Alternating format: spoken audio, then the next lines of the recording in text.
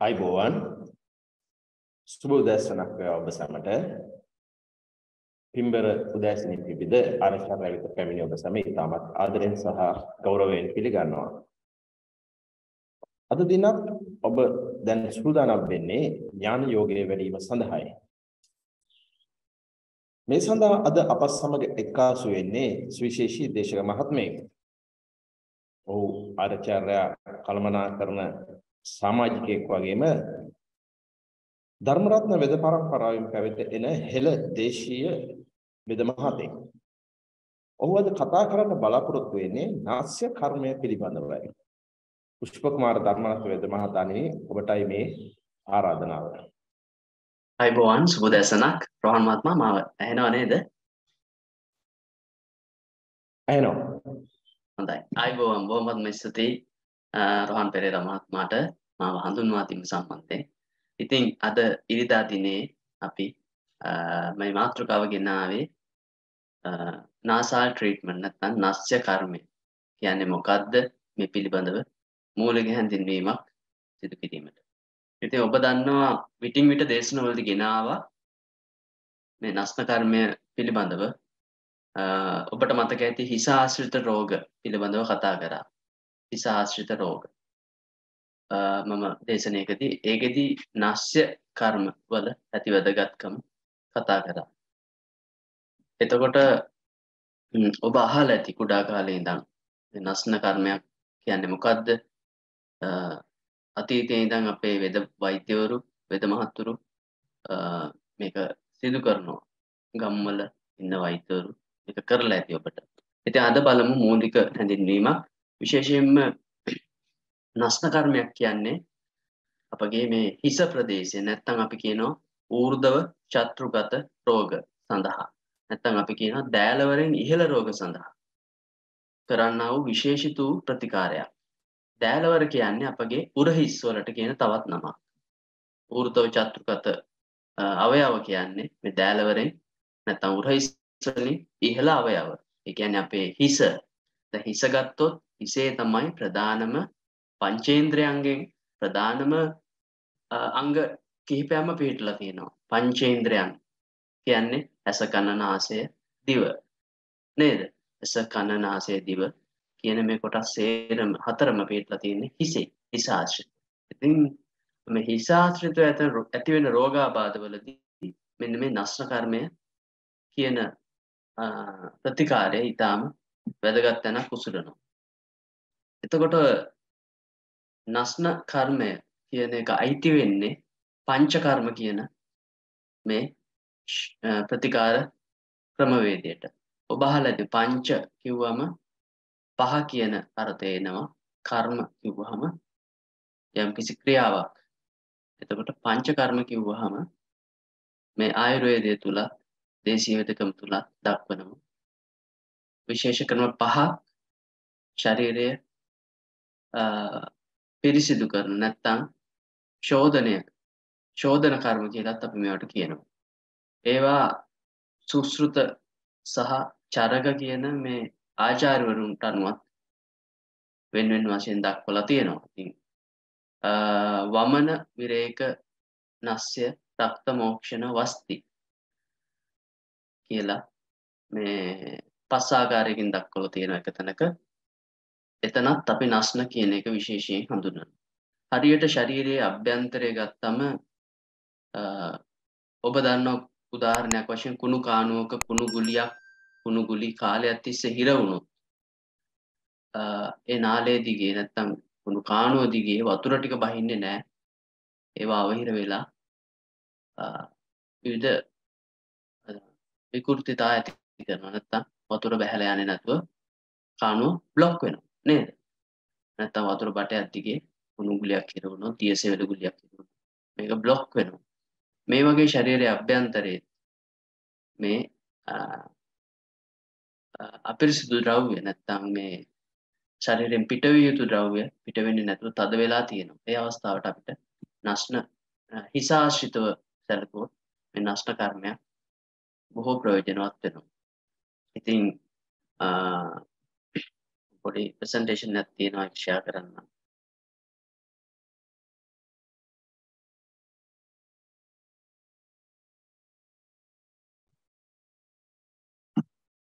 ඔව් අපි මෙහෙම කතා කරමු. ඉතින් දැන් මේකේ මම කියවා වගේ දෑල වලින් ඉහළ නැත්තම් උර ඉස්සලින් ඉහළ රෝග සඳහා තමයි කරන්නේ. මේ නෂ්ට කර්ම. එතකොට මේකෙදි නෂ්ට කර්මයේ ප්‍රධාන කොටස් තුනකට බෙදා දක්වන්න පුළුවන්. එනම් විරේචන නස්ය, වෘංගන නස්ය සහ ශමන නස්ය. විරේචන නස්ය කියන්නේ ඇත්තටම ඔබ අහලා ඇති ශිරෝ විරේචනය. ශිරෝ විරේක. ඉතින් ශිරෝ විරේක කරනවා දැන් බඩ විරේක කරනවා වගේ ශිරෝ විරේචන කියන්නේ ඔළුව විරේක කියන. එතකොට මේ නෂ්ට කර්මයට කියන තවත් නමක්. ඉතින් විශේෂයෙන්ම ශිරෝ විරේචන අපි සිදු කරන්න පුළුවන් අපිට හිස කැක්කුම්, සුව නොවන හිස රද, ඒ වගේම හිසේ තද ගතිය. ඔබ දැකලා ඇති හිසේ ජඩ බව කියලා අපි කියනවා. ඒ වගේම මේ අක්ෂිරෝගවල, ඒ වගේම මේ ඉදිමුම්, ගල ගණ්ඩය, පණු රෝග, ග්‍රන්ථි කුෂ්ඨ, අපස්මාර, එපිලෙප්සි කියන මෙන්න මේ වගේ අවස්ථා වලදී විරේචනස්ය අපිට සිදු කරන්න පුළුවන්. ඒ වගේම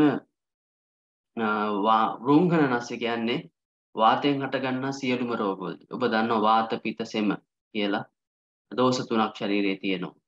ඉතින් වාතයෙන් හටගන්නා සියලු රෝගවලදී අපිට පුළුවන් මේ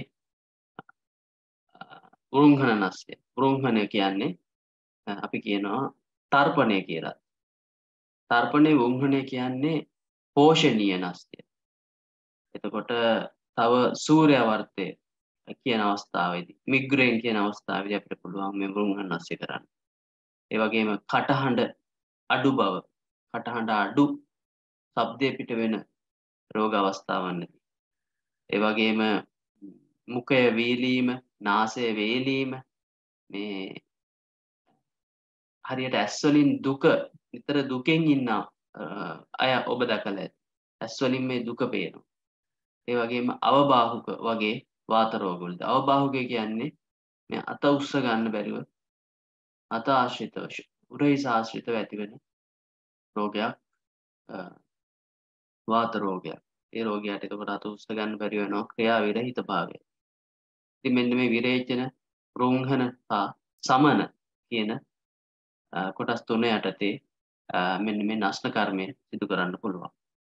ඉතින් ඒ වගේම ගෙලාශ්‍රිත රෝගාබාධ ඔබ දන්නවා මේ සර්වයිකල් ස්පොන්ඩිලෝසිස්, මන්්‍යස්තම්භය වගේ රෝගවලදී වෛද්‍ය කර්මය කියනවා රූක්ෂ ස්වේද තථානස්ය මන්්‍යස්තම්භ ප්‍රසස්ති. කියන්නේ රූක්ෂ වූ ස්වේද. මොනවද මේ රූක්ෂ වූ ස්වේද? රූක්ෂ වූ ඖෂධ වර්ග යොදාගෙන කරන තැවිලි සහ මේ පොට්ටනි වගේ දේවල් තමයි ස්වේද කියන්නේ. ස්වේද කියන්නේ දහඩිය ගන්නවන්න පුළුවන්, උණුසුම් කරන්න පුළුවන් යම් ප්‍රතිකාරයක් තමයි ස්වේද ප්‍රතිකාරයක් ලෙස හඳුන්වන්නේ. එතකොට මේ පංචකර්ම වලදී ඉතා වැදගත් මේ ස්නේහ ස්වේද කියන කොටස් දෙක. කියන්නේ නෂ්ට කර්මය සලකා බලන විට නෂ්ට කර්මයට පෙර සූදානම් කරන්න ඕන රෝගියා. ඒවට අපි කියනවා ස්නේහ ස්වේද කර්ම. පූර්ව කර්ම ලෙසත් හඳුන්වනවා. එතකොට නෂ්ට කර්මය කියන්නේ ප්‍රධාන ශෝධන කර්ම වලින් එකක්. ඒක අපිට එකපාරට කරන්න බෑ. ඒ නිසා තමයි මේ පූර්ව කර්ම වලින් මේ රෝගියාව සූදානම් කරන්නේ. පෙර සූදානම්. ඉන් අනතුරු ඉතා පහසුවෙන් මේ කළ හැකියි. ඉතින් නෂ්ට කර්මයක් ගන්නකොට මේක විවිධාකාරයෙන් කරන්න පුළුවන්. විශේෂයෙන්ම මේක බෙදෙනවා කිව්ව වගේ තර්පණ නස්ය සහ අපතර්පණ නස්ය. නැත්තම් සමන නස්ය සහ මේ විරේචන නස්ය, සෝදන නස්ය කියන්නේ. සමනය කියන්නේ නැත්තම් තර්පණය කියන්නේ කිව්ව වගේ පෝෂණය. පෝෂණීය ගුණයක් සහිත ඖෂධ වලින් රෝගියාව පෝෂණය කිරීමේ අරමුණකුත් ඇතිව කරන නස්ය. අපතර්පණය කියන්නේ අර දෝෂ එළියට දාන්න. ඔළුව තුළ ඉර වෙලා තියෙන සෙම් කොටස් වෙන්න පුළුවන්. අපි කියනවා සයිනසයිටිස් නැත්නම් අර කුණු කාණු වල හිරලා තියෙන කුණු ටික අයින් කරන්න ඕන නේද? රසායන જાතියක් දාලා අපි අයින් කරලා හොඳට හේදුවොත් මේ ජල ගැල්ම හොඳින් සිදු වෙනවා. ඒක හරියට තවත් විදිහකින් කිව්වොත් ඇල මාර්ගයක් දැන් කුඹුරට වතුර ඇල මාර්ගෙ හිර වුණාම කුඹුරට වතුර ටික යන්නේ නැහැ. එතකොට ධාන්‍ය වර්ග පෝෂණය වෙන්නේ නැහැ. ඉතින් මේ ඇල මාර්ග සුද්ධ කරන්නේ ගොවි මහත්තුරු ඒකයි. සුද්ධ කරලා හොඳට වතුර ටික සපයනවා. ඒ වගේ මෙන්න මේ ශෝධන නැස්ය වල සිදු කරන්නේ ඒ දෙයම තමයි. ශෝධනය කරනවා. එතන ඒ ආකාරයෙන් බෙදෙන අතර තර්පණ නැස්ය නැවත බෙදෙනවා මර්ෂ හා ප්‍රතිමර්ෂ කියලා. මර්ෂ කියන්නේ තෙල් බින්දු කිහිපයක් 3ක් විතර යොදාගෙන කරන නැස්යක්. ඉතා සුළු ප්‍රමාණයක් නේද? එක නාස් පුඩුවකට තෙල් බින්දු 3ක් විතර යොදාගෙන මේ නැස්නේ සිදු කරනවා. දැන් ඔන්න පැහැදිලි ඔබට නැස්නයක් කියන්නේ නාසය යොදාගෙන කරන ප්‍රතිකාරයක් කියලා. එතකොට ඉදිරියට කතා කරමු කොහොමද මේ රෝගියා පිළියෙල කරන්නේ කියලා. ඒකට ප්‍රතිමාශ නැස්ය කියන්නේ හීන මාත්‍රාවේ නැත්නම් තෙල් බින්දු 2ක් යොදාගෙන කරන නැස්යක්. එක නාස් පුඩුවකට තෙල් බින්දු 2 බැගි. ඉතින් මේක දැනෙන්නෙත් නැති තරම් කෙනෙකුට.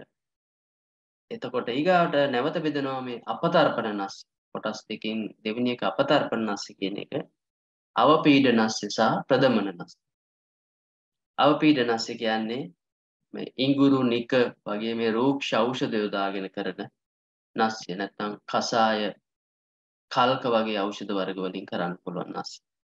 ඊගාට ප්‍රදමන නැස්ය කියලා කියන්නේ තීක්ෂණ කලින් කිව්වා වගේ තීක්ෂණ ඖෂධ යොදාගෙන කරන නැස්ය. තීක්ෂණ ඖෂධ කිව්වම ඔබ දන්නවා ඉඟුරු ගම්බිරිස් ඒ වගේ ත්‍රිප්පිලි අපි ඒවට ත්‍රිකුළු කියලා. විශේෂයෙන්ම ඔබ අහලා ඇති සර්ප විෂ වේදකමේදී මේ විෂ ඉවත් කරන්නට මෙන්න මේ ත්‍රිකුළු වගේ ඖෂධ යොදාගෙන සුදු ලුණු වගේ ඖෂධ ඉතා මේ කරන්න ටිකක් අපහසුයි දැවිලි සහිත නැස්නයක්. නමුත් ඒ විෂ නැති කරන්නට සර්ප විෂ වේදකමේදී මේ මෙවැනි නැස්ය සිදු කරනවා. එතකොට මේක බටයකින් ඖෂධ පිඹින්නත් පුළුවන් ආයත. එතකොට රෝගියාට කියනවා අපි ඒක පුරවන්න. ඒ වගේම මෙන්න මේ ආකාරයෙන් බෙදීමකට ලක් කරන්න පුළුවන්. එතකොට ඔබ දන්නවා ත්‍රිදෝෂයට අනුව වාත පිත්ත සෙම කියන මේ ත්‍රිදෝෂයට අනුව උදේ කාලයේ සෙම දිවා කාලයේ පිතත් රාත්‍රී කාලයේ සෙම තමයි ශරීරයේ රාත්‍රී කාලයේ වාතයක් තමයි ශරීරයේ ක්‍රියාත්මක වෙන්නේ ස්වභාවික වශයෙන්. එතකොට මේ නැස්න උදේ කාලයේ තමයි අපි බහුල වශයෙන් යොදාගන්නේ නැස්න කර්ම. නමුත් ඊට වඩා ගැඹුරු පැහැදිලි කිරීමක් මේ පිළිබඳව දක්වලා තියෙනවා. එතකොට මේ ආකාරයෙන් ගත්තම විශේෂයෙන් මේ පණුදිය වැහීම නැත්නම් පණු කෙල මුකෙන් වැක්කිරෙන අවස්ථාවන්දී ඉන්ද්‍රිය මුලාව පංචේන්ද්‍රයන්ගෙන් මුලා වුණු අවස්ථාවේ හරියට පංචේන්ද්‍රයන්ගේ ක්‍රියාවලිය අඩු වෙලා තියෙන අවස්ථාවන්දී අපි කියනවා මෝහය කියලා. ඊගාට නන් දෙඩීම, ඒ වගේම දත් ගැටීම, ගෙරවීම, ගොරවන අවස්ථා, අර දුකසේ පිබිදීම නැත්නම් අවදි වෙන්නේ හරිම දුකෙන්. ඉතින් මේවා මේ ඇත්තටම රෝගී තත්වයන් තමයි. නැත්නම් මුඛය ගඳ ගැසීම, කට ගඳ ගැසීම, කන් වල සද්ද ඇසීම, පිපාසය, අර්ධිත රෝග. අර්ධිත කියන්නේ මේ කට පැත්තට ගිහිල්ලා හැදෙන රෝග අවස්ථාවක්. අංශභාගයේදී මේ අර්ධිත අවස්ථාව අපිට දකින්න පුළුවන්. එතකොට ශීර්ෂ රෝග නැත්නම් හිස ආශ්‍රිතව ඇති වෙන රෝග 11ක් දක්වලා තියෙනවා මේ සුශ්‍රුතාචාර්යවල. ඉතින් එන්නේ රෝග අවස්ථාවවලදී ඒ වගේම නිନ୍ଦ අඩුකම මෙන්න මේ වගේ අවස්ථාවලදී අපිට මේ නැස්ය සිදු කරන්න පුළුවන්. ඒ තවත් පැහැදිලි කිරීම. ඒ වගේම අපි ඊගාවට බලමු මේ නැස්ය කළ යුතු අවස්ථා හා නොකළ යුතු අවස්ථාවන් මොනවද කියන්නේ. විශේෂයෙන්ම ජලය අධික ලෙස පානය කර අවස්ථාවන්හිදී මත්පැන් පානය කළ අවස්ථාවන්හිදී ගරවිෂ නැත්නම් අපි කියනවා ඊනා කියලා. අපි කෙනෙක් වශී කරගන්න අතීතයේ මේ වෛද්‍ය කර්මය තුලත් මේව දක්වලා තියෙනවා. වශී කරගන්න මේ ඖෂධ දීපු අවස්ථාවන්හිදී මෙන්න මේ වගේ අවස්ථාවන්හිදී නස්න නොකළ යුතුයි කියලා දක්වලා තියෙනවා. ඒ වගේම තෙල් පානය කළ අය, ඒ වගේම මේ සියලුම දේවල් පානයට ඉන්න අයට දැන් නැස්ය කරලා ඒ ගමම්ම මේවා අධිකව පානය කරන්න බලාපොරොත්තු වෙමින් ඉන්නවා නම් ඒ අවස්ථාවන්දී අපි නස්නය කරන්නේ නැහැ. ඒ වගේම ආහාරගත් විගසම, ආහාරගත් සැනින්, කෑමට බීමට දැඩි කැමැත්ත, ඒ කියන්නේ අර කියන්නේ බඩජාරික නේද? දැඩිව ආහාරයට ලොල් වෙච්ච අයට, කියන්නේ ඒගොල්ලෝ ඒ ගමම්ම ආහාරය ගන්න පුළුවන්. එතකොට විවිධ උපද්‍රව වලට යොමු වෙනවා. ඒ වගේම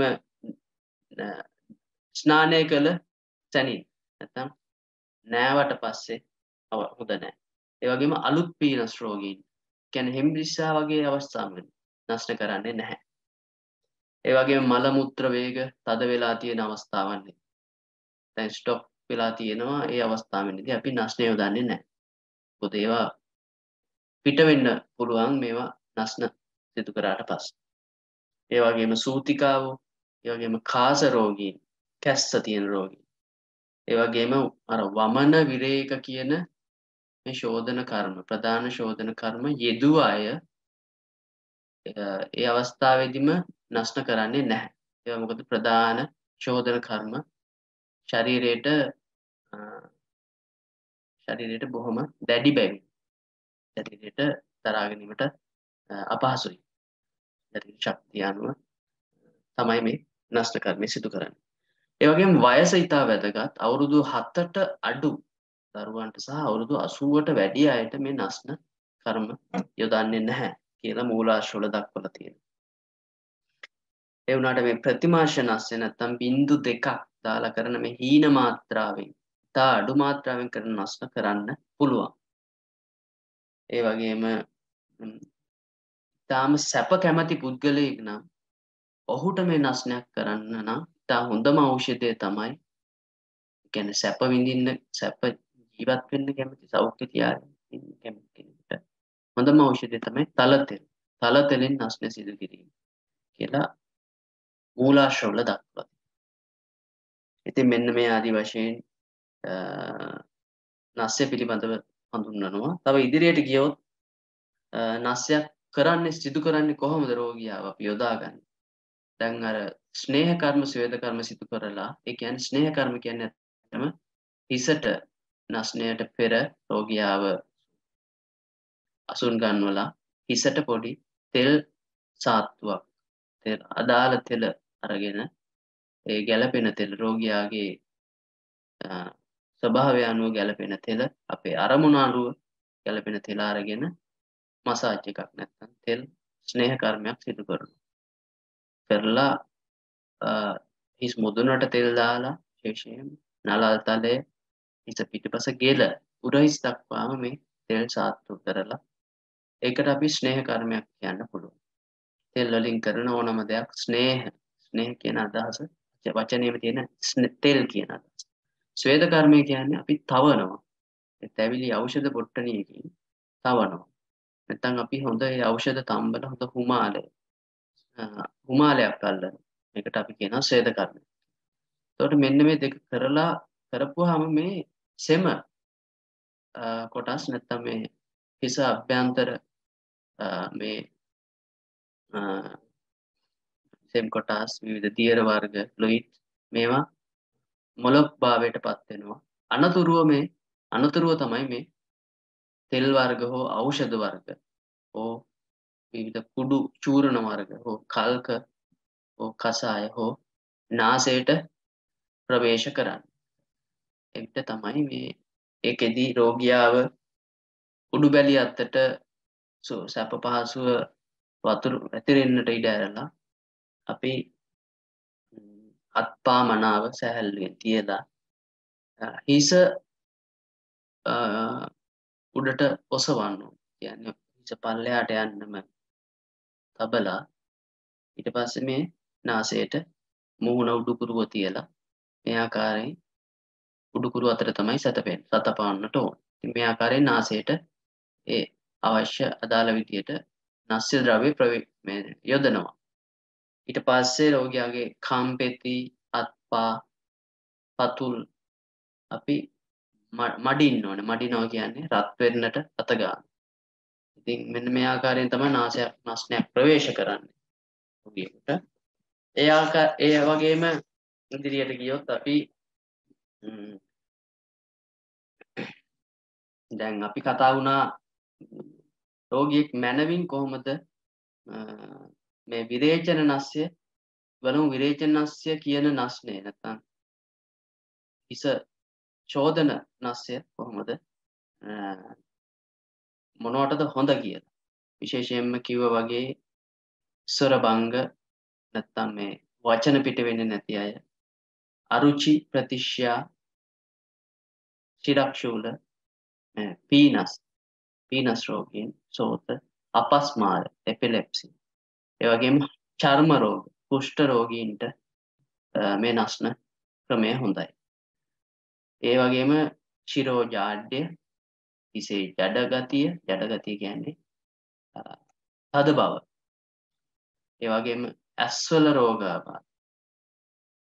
ගල රෝග, උගුරේ රෝග, පග ශෝත, ගලගන්, කෘමිගන් කියන්නේ විද කෘමීන් නිසා ඇතිවන ගෙඩි. ඒ වගේම ශ්‍රාව ප්‍රසේක, ඒ කියන්නේ ප්‍රසේකය කියන්නේ කෙල වැగిරෙනවා. අර පණු සෙම වගේ අවස්ථාවන්. මේක ආමයස් සහිත ආමාශය දෝෂත් නිසා එන්න පුළුවන්. ඉතින් මෙන්න මේ ගඳ සුවඳ නොදැනීම. ඉතින් මේ සමාජයේ දැන්ටත් තියෙන බහුලව තියෙන ප්‍රශ්න. ඒ වගේම අර්බුද කියන්නේ ගෙඩි. ශරීරයේ ගෙඩි ඇති වෙන අවස්ථා. ඒ වගේම දද හැමේ ඇති වෙන දද කුෂ්ඨ. නැත්නම් කෝටය කියන්නේ කැසීම.